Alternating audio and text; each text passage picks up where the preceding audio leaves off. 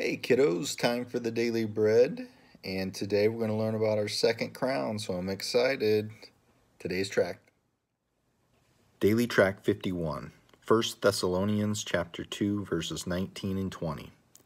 For what is our hope and our joy and our crown of glory? Is it not you, before our Lord Jesus Christ at his return? For you are our glory and our joy. Kids, the first crown we get is for disciplining ourselves and exhibiting control over our bodily desires. It's basically about you. And the second crown is about others. And you can get a crown when you start investing in someone else's life. You can influence someone else to lead them to Jesus.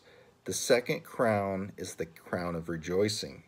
When Jesus comes one day, and for anyone who's seen Jesus for the first time because of you, you get a crown. Are you discipling others? As disciples of Jesus, we have love in our hearts, and we get a crown for that love when we bring others to Jesus, God, and the Holy Spirit to save. God bless. I love you.